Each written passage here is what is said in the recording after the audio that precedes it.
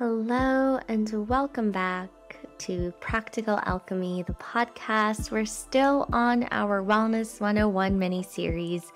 My name is Natalie and I am your host, and I'm so grateful that you're here, whether you've been listening for a long time or somebody sent this to you or this is just the random episode you decided to pick up on. There is a reason that you're here, so thank you for spending part of your day in the frequencies of sound together. So we're going to start today's episode by just taking a breath.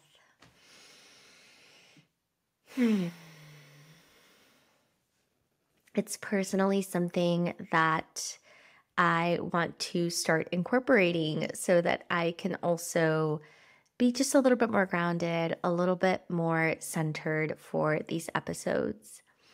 Today, we're going to talk about a modality that I fell in love with at the height of the pandemic, so much so that I decided to do a certification in it. And we're going to talk about emotional freedom technique, otherwise known as EFT for short, or tapping.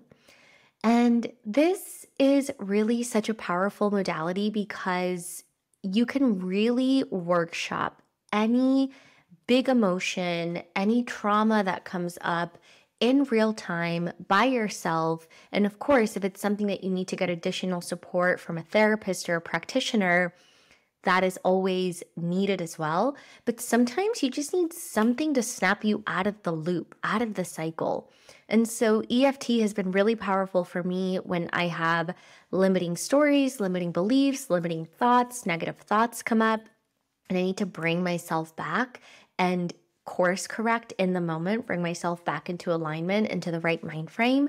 EFT is such a beautiful technique that I'm going to show you the tapping points today, but of course, you can also book a session with me. You can even YouTube people doing guided sessions for specific needs.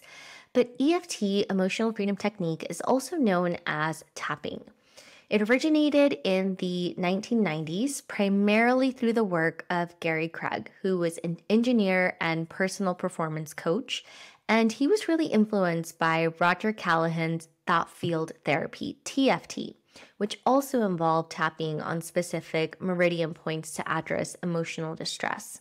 TFT is a more complex process where EFT is more simplified, more accessible, which is why I say it's such a cool tool to know and to have anytime you're going through a big emotional distress and you just need something to bring you back, right? And to really bring you back, not something that's going to help you suppress, not something that's going to help you push down what you're feeling, but something that's going to allow what you're feeling to be processed and worked through in real time.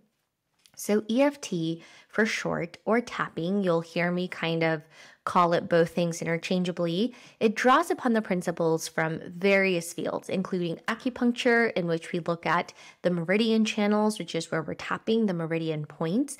We look at psychology, we look at neuro-linguistic programming, NLP, which is another school of thought that's super interesting to me. And the tapping process targets specific acupressure points while focusing on the emotional issue, the emotional charge, or physical discomfort, with the aim to restore balance in the body's energy system and reducing negative emotions. So we're using the tapping of the meridian points to rebalance the energetic system, and then we're using the actual phrasing through neuro-linguistic programming and psychology to begin to reduce the negative emotions happening in the mind. EFT is super popular. It gained so much popularity with practitioners integrating it into different therapeutic modalities and self-help practices, which is why EFT is such a beautiful tool to know, because it's really complementary and it can stand on its own. And there's been so much research that has been done since EFT came to be. But, although it might seem like a new age concept to some, its roots really go back decades. And especially with it being so rooted in traditional Chinese medicine, in Chinese acupuncture, we really can look at it as a practical tool that can be used at any point. Like for me, sometimes my morning routine is like my morning pages are a must. I journal in the morning, and if I don't journal, then it's hard for me to move through my day. But sometimes when I journal, things will come up, right? Especially if you journal right when you wake up, when you're kind of in the field of the subconscious, everything is super fresh. And so sometimes I'll journal and I'll notice that some uncomfortable things will come up. And that's when I'll look at EFT to process before moving on with my day. So we talked about earlier that EFT involves tapping on specific meridian points in the body while also verbalizing affirmations or even just acknowledging the emotional distress. And this process is believed to release the blocked energy and, like I said, restore the body's natural balance. I was reading this research, I forget her name, but she was basically saying that EFT acts as a powerful tool to address unresolved emotional issues, traumas. And again, when we consider trauma, we have little t trauma, big T trauma. There are different variables, different degrees of the kind of support that we might need, but it's really a powerful tool to address all of these things, phobias, even physical pain. And by tapping on the meridian points, we disrupt the patterns of the negative emotions and create a shift towards healing and emotional freedom. And though there still is so much research to be done, the current research that stands suggests that tapping on acupressure points can actually lower cortisol levels, reduce anxiety, alleviate symptoms of PTSD and depression. And it's really beautiful because it's truly such a simple practice. And from a neuroscience perspective, EFT regulates the amygdala, our brain's fear center, and modulates the body's stress response. And by tapping on the meridian points, we're stimulating the body's endorphin system as well, promoting relaxation, promoting emotional regulation. So that's why in real time, if you're in a place of fight or flight, the amygdala is being activated, you can bring yourself back, even if you don't have the words or the verbiage to go with it. Just tap the points. You'll notice you feel so much better. And so, when we look at EFT, whether you're brand new to tapping, you're a seasoned practitioner, there are various ways to leverage this technique, and there are different approaches that people take with it.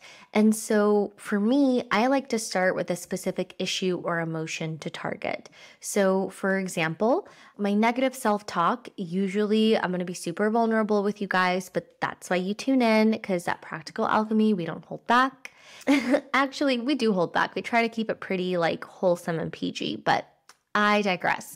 My usual negative self-talk really involves around enoughness. Am I enough compared to my peers? Comparison, right? In the world of social media, it's so hard to stay in your lane when everything around us is telling us that we're not doing enough, right? And so for me, I would start with the specific issue of I feel like I'm not doing enough, or if I'm being truly candid, I feel like I'm not enough. And I would begin that with a tapping session. And I would use clear, affirming language while tapping to reinforce positive beliefs. So it might look something like this. I would start by tapping the karate chop point and say, even though I feel that I am not enough sometimes, I deeply and completely love and accept myself. I would continue tapping. I would repeat this 3 times, and then I would move to the crown of the head. And I would say, this feeling of not enough. I would move to the point above the eyebrow. This feeling of not enough, it holds me back. It holds me back from my power. The side of the eye. It holds me back from fully being myself authentically. Under the eye. And it causes me so much pain. It hurts. It sucks. Moving above the lip. I don't want to feel like I'm not enough. Moving at the chin.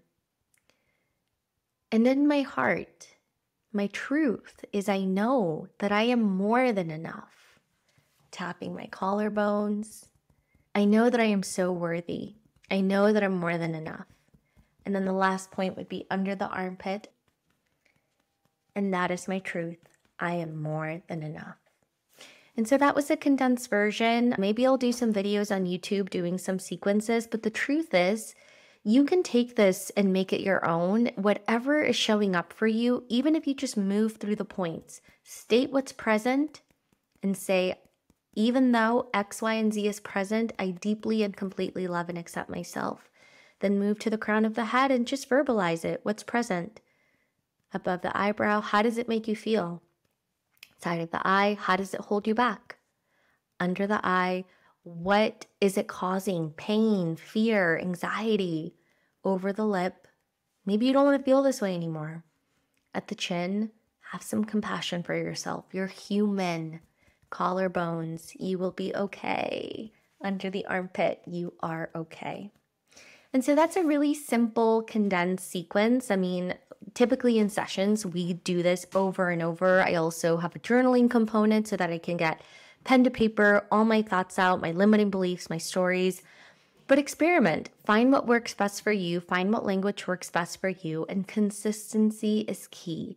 Maybe you tap daily. Maybe when you're in traffic at rush hour, you feel super stressed. You just tap the points, right? Begin to familiarize yourself. Begin to familiarize your body, your physiology with this modality.